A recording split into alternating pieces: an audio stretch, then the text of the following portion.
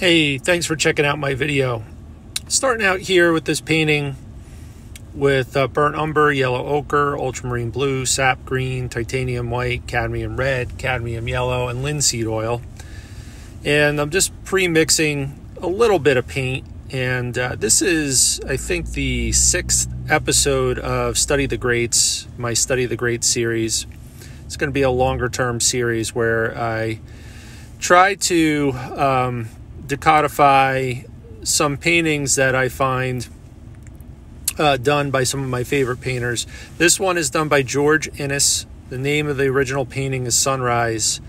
And I'm going to work my way through on this 5x7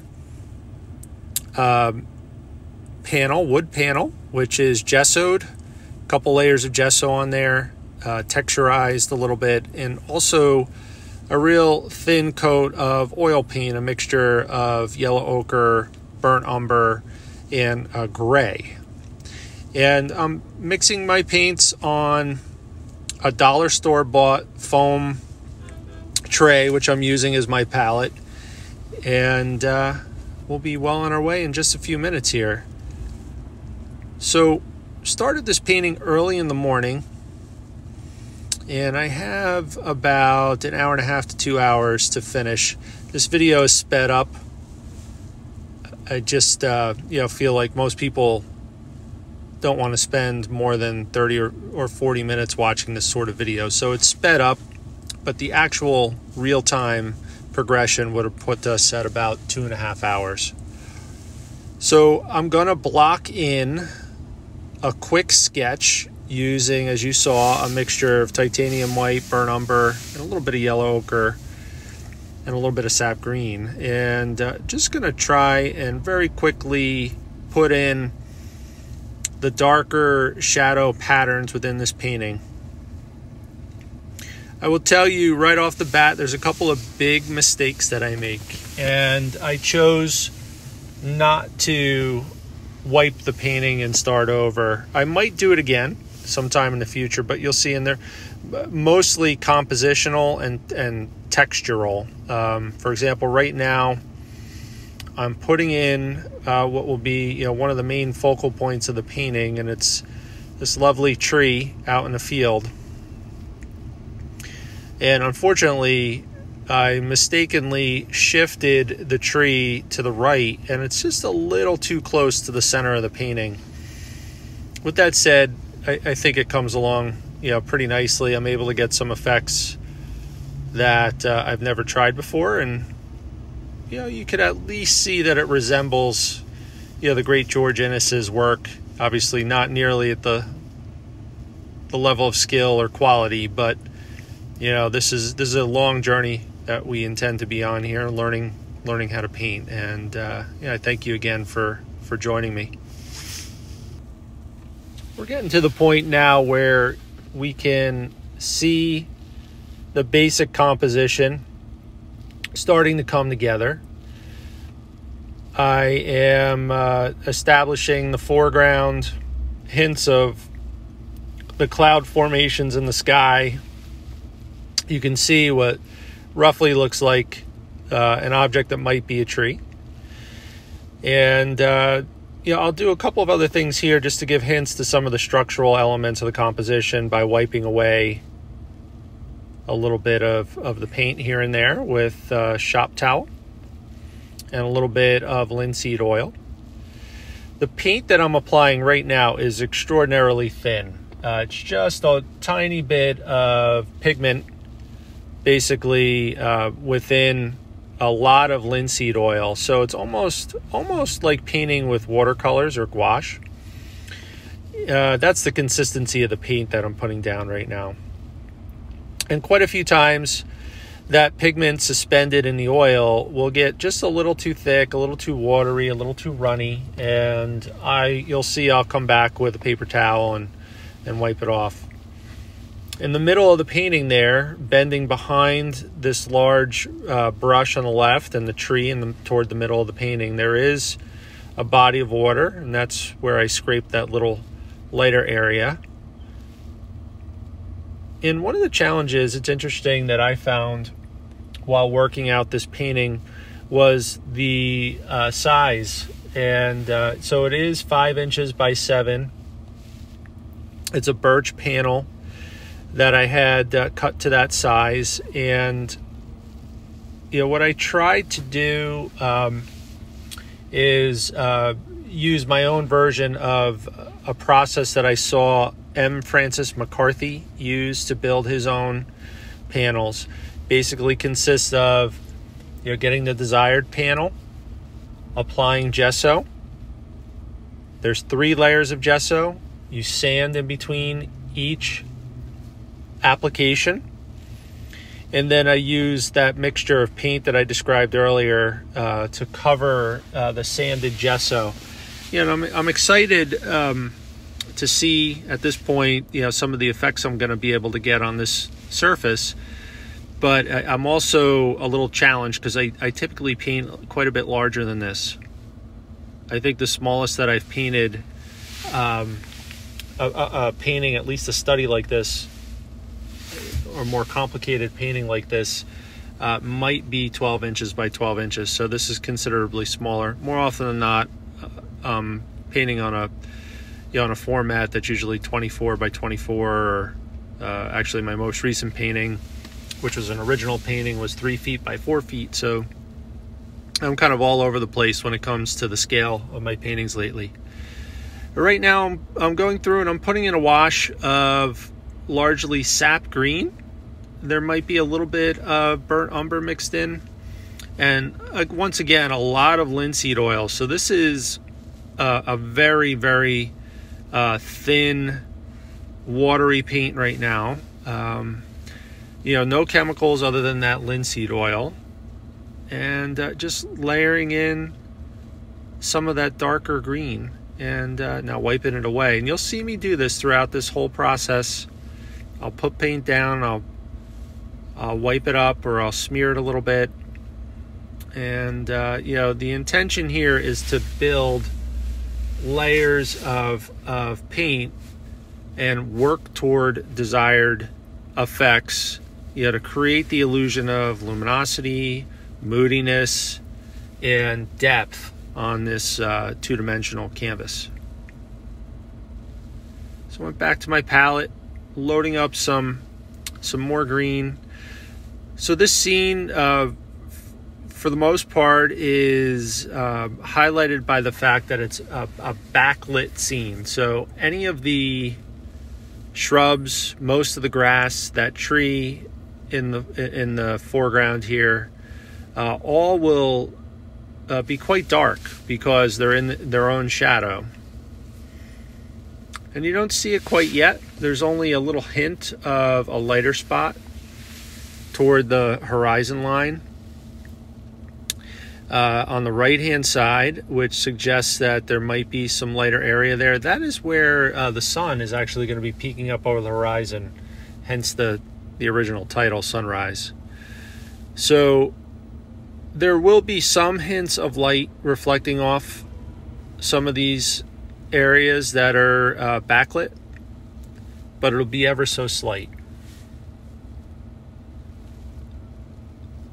So I just recently started reading up a lot on tonalism, and these fellows that were referred to as tonalists, George Inness being one of them later in his career, Charles Eaton being one, and there's several others. What I've come to develop an appreciation for is how much time and effort they put into getting their paintings right. At first glance, especially somebody who is relatively new to oil painting, I know I didn't have an appreciation for the amount of work that they put in and thought that they put in to get the effects that ultimately resulted from their efforts. I've at this point heard anecdotally stories about George Inness basically sanding down large portions of paintings that were perfectly acceptable, if not considered wonderful and magnificent by many, because he wasn't able to get it quite as perfect in certain areas as he wanted to.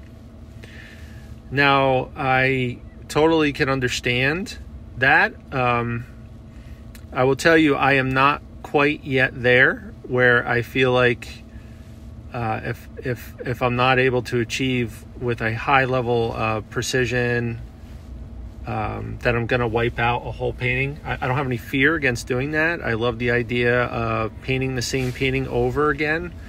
I just feel as though I learn more by staring at what I would consider my own mistakes at times. So I'm not quite to the point where I'm going to be wiping down or sanding down nearly completed paintings in order to be able to reset the foundation of the painting and get it right. I might do that for a commission, but for a study like this, I'm quite a bit less fussy. I'm just trying to better understand the process and approach that some of these great painters took when they created these paintings. You may have noticed I started mixing up a very, very diluted with linseed oil, of course, diluted mixture of ultramarine blue and titanium white, and started applying it to the sky. And you'll see throughout the entire painting, I'll apply some version of this color to the painting, and very often I'll put it down and then quickly wipe it up, carefully just patting, trying to take care not to smear it into the yellow ochre, because that'll create a greenish color that we just don't want to see in the sky. And if you've watched any of my other videos, you'll hear me reference this a lot in those as well. But we're really, at this point, going to start working through what I would call, or what I frequently call, a weaving process, where I just work my way throughout different sections of the painting. I'll go from the foreground to the midground to the background to the sky, and then back through that sequence, not in any particular order. And I do that intuitively, but I've come to find that it does help ensure that there's a better chance to achieve balance in the painting, both with color and composition and the tonal qualities of the painting as well. So I'll never stay in one area for too long. Definitely not working to perfect or finish any one area at any given time. Just laying in colors, and usually I paint very intuitively, and that can get me in a heap of trouble when it comes to measuring tone correctly, or color, or mixing color. But I find one of the biggest reasons that I paint is because it helps relax, helps me relax. It helps quiet my mind. It helps me connect to things that I hold dear. Nature is one of them. Some of my best memories as a child and as an adult have been, while taking hikes, or being outdoors at a ball game or a picnic, and or on a fishing trip or a camping trip. So, by focusing on this subject matter, I find that it just has a profoundly helpful effect on my outlook. And so the bottom line is, I'm not going to let, intentionally, I'm not going to let my concern for becoming a better painter interfere with the joy and the pleasure that I get from actually doing it. So, hopefully that's something that, if you've watched this video this far, you can incorporate into your practice as well if you decide to start to paint, or if you paint. It really is an activity that can be very helpful in the effort to reduce stress if you approach it, I guess, from the right perspective. If you allow yourself to fixate on the things that don't go well, and the things that don't come out just right, it becomes almost like a job. So anyway, I refuse to let myself go there. And, part of that probably has to do with the luxury of me not needing my income from painting to survive, because I do work full time, and I have another career. So, it's I guess one of the benefits of doing this as a vocation, I guess, of sorts. As mentioned, still weaving my way through the painting. You saw me layer in what was almost pure yellow ochre, maybe with a little bit of titanium white at different times, and going back through with the blue, and just put in a little white spot where the sunrise is going to be peeking through the haze on the horizon, kind of sitting nestled on top of that haze. And I put white in there thinking that I might leave it and let it dry, and then come back and do a traditional glaze effect in that white spot to get the look that I'm going for with the sun.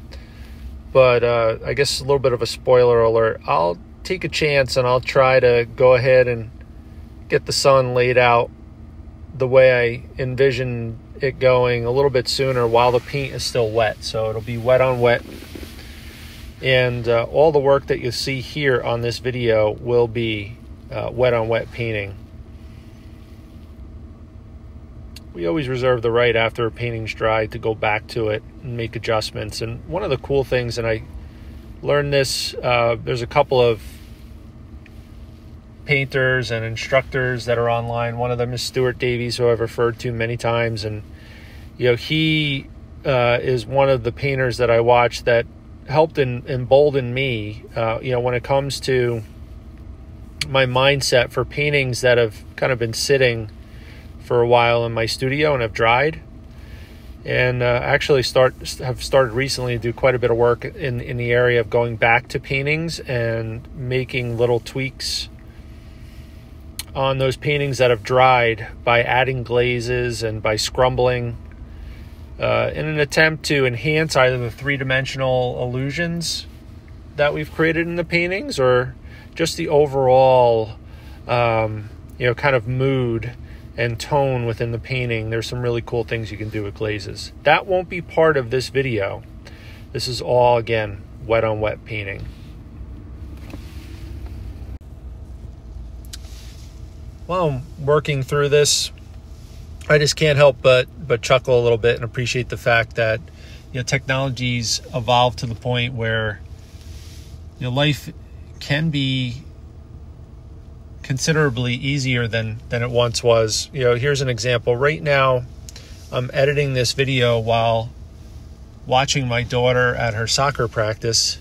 And I'm doing it in the cab of my truck using my smartphone. So, just one of the wonders of the world. As destructive as technology can be, it seems, these days, I guess this is one of the good aspects of the technology that we have at our disposal. I just went through and almost with a dry brush technique, just peppered in some additional blue in the sky. And I think I pretty much leave that as is. We'll just kind of let that set and it'll shine through the ribbons of golden yellow ochre tinted clouds. And doing the same thing, almost with a dry brush, going around with a mixture of burnt umber and sap green, and just making sure that I build in layers of color and tone. But what I'm doing is I'm building up layers in those darker areas of brush and foliage, and eventually I'll work to darken that gradually in the darkest shadow areas. And it's what I found was, I wouldn't say I was surprised, but let's say I was pleasantly surprised by the effect, especially toward the end of this video where the painting is almost complete, that I was able to achieve by working to modulate how dark that foreground and midground area is, and the effect that it has on the sky. Because, one of the things that, I'm learning and relearning, and I'm sure I'll continue to relearn on my painting journey here, is, these colors and these tones, they relate to one another. So, you could have a shape on one side in the corner of a painting, and it could have an effect, a meaningful effect, on another area within the painting. And in this case, this foreground really has an effect on the quality that the viewer has, the quality of their experience when it comes to observing the sky and the luminosity with the sky. And you could almost see it now, but it really starts to take shape at the very, very end of this video. At the time of this painting, this little study I'm doing here of Mr. George Inness, we are just starting spring. It's 2021. We're coming out of this COVID-19 pandemic, and the weather's getting nice, and I have it in the back of my mind that I would really love to take some long hikes and do some plein air painting on site, and create some video content as well. We'll see how that goes. I think I would probably spend my time hiking in and near the Delaware Water Gap National Park, right on the border of New Jersey and Pennsylvania. And there's also some wonderful parks too. Promised Land State Park here in the Poconos, and there's some spots really close by as well that I might try and fit in. The logistics are a little tough to figure out, so I have I don't have like a really good camera that would be appropriate for that, but I do have a GoPro. I believe it's a Hero 3, so it's an older version. They might be up to Hero 6 at this point. I won that not too long ago, and I've never really used it, so I might start incorporating that.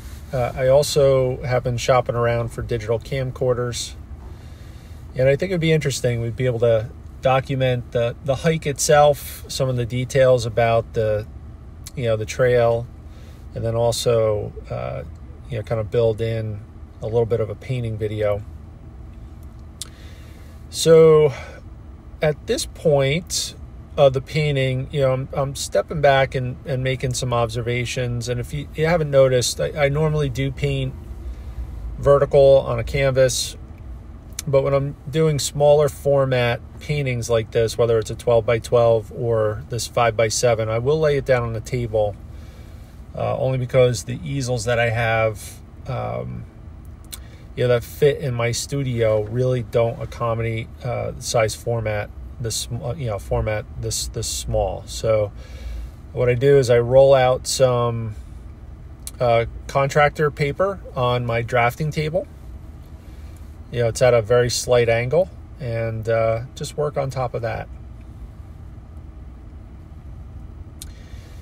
You may have noticed I took the step to incorporate cotton swabs, and if you've watched some of my past videos, you may have seen me utilize cotton swabs. I think there's a George Inness study that I had done prior of the Delaware Water Gap, where the use of the cotton swab was front and center, a pretty prominent part of that process. Here, I started utilizing it just now, which is probably about 2/3 of the way through the process. And I'll use it intermittently from here on out. I'm just coming through and building up some of that blue again in the sky. We want to make sure we don't lose it. At the same time, doing the best we can to ensure that it doesn't mix too much with the yellow ochre and create kind of a muddy green. I'm reinforcing some of the reflections off of that water, and I'll tint that a couple different colors throughout the rest of the painting so as to ensure that it's not giving off the appearance of being almost pure white. I'll also shape that and create some similar effects off into the distance as well. Right now, I'll spend considerable time reshaping the foliage on that tree. Like I mentioned earlier, one of the pitfalls of painting intuitively is sometimes you kind of drift a little bit too far into some of your own assumptions that you hold within your own mind, and that's what happened here. I built out that foliage on that tree, and it almost looks like it's round. And in this painting, it has more of I would say the broader outer shape of the tree and its foliage and the canopy, the tree canopy, and its fullness is kind of heart-shaped. And what I have here, it almost looks like a palm tree or a firework, and I'll have to work pretty hard to reshape that. And it's quite all right, because one of the interesting effects that I really am just beginning, I'm in the nascent phases of understanding, is the way with which painters like Inness and a few others that I've noticed, they get this incredible dappling effect, which really does a trick on the brain. It basically, they work back and forth on the edge of the foliage within a tree, back and forth on that line between the sky, the background, and then the edges of the foliage, back and forth and back and forth. And what it does is it creates the illusion of what's really hard to describe that we see in nature. It's an effect we see in nature where the light tends to filter through the foliage at the end of a tree's branches a little bit more fully than it does toward the middle of the center of the tree or the center of the foliage. And that's simply because the layers of foliage are a little bit thinner. They might be smaller or more sparse. You might have some branches sticking out. So it just creates this interesting effect when you work back and forth between the edges of the shape and the negative space that it's cutting into.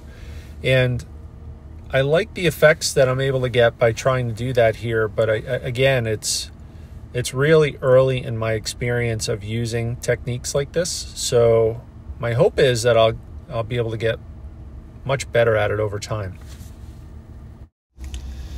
So I'm getting a little tired of talking, and you're probably getting tired of hearing my voice. So we're going to take a little bit of a musical interlude.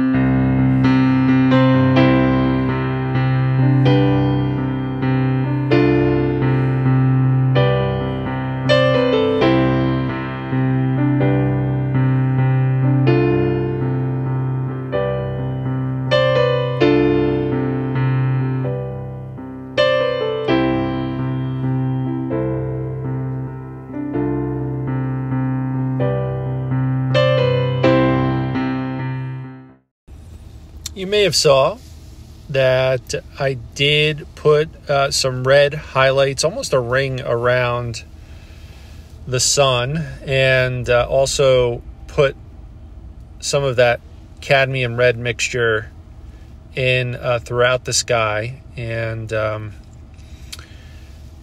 so, I'm somewhat pleased with, how that has come out. And in the meantime, too, prior to the musical interlude, I also talked about that effect, that dappling effect on the edges of the tree limbs, where it almost becomes indiscernible to the human eye to really understand where the tree ends and the sky starts. And I'm starting to get a little bit of that effect just by working back and forth, and now working through with my palette knife and creating some textural effects on the tree limbs in the foreground, the midground, and the background. Just trying to direct the eye to the areas of interest, and and also create the illusion of detail. And as I pause to take a step back, I come to realize that I need to take a little bit more care to reshape the tree and its limbs. I tried and failed to some degree to shape that initially with my flat brush, and then with a cotton swab. I had to go through with a much smaller flat brush and a little bit of thicker paint in order to create the shapes that I envisioned having set for the tree trunk and its branches. And once again, working my way through, layering in some dark, rich greens into the foreground, and once again weaving my way through that tree foliage, and trying to create sky holes and kind of sharpen the contrast in some areas between the sky and the tree itself, and then weaving my way back over with some dark green and burnt umber. And I apologize for the quality of the lighting here at this phase of the video. It looks like, for whatever reason, it's getting a little darker. I'm not sure why. I did record this on my phone, and I think sometimes my iPhone 11 does have a mind of its own. So again, my apologies. A good portion of my time and energy from this point through the end of this painting will be spent on darkening the foreground and the shadow patterns within the tree and the foliage on some of the brush on the left. And there'll be other things I'll work on, including the reflections of the water and some of the elements in the sky.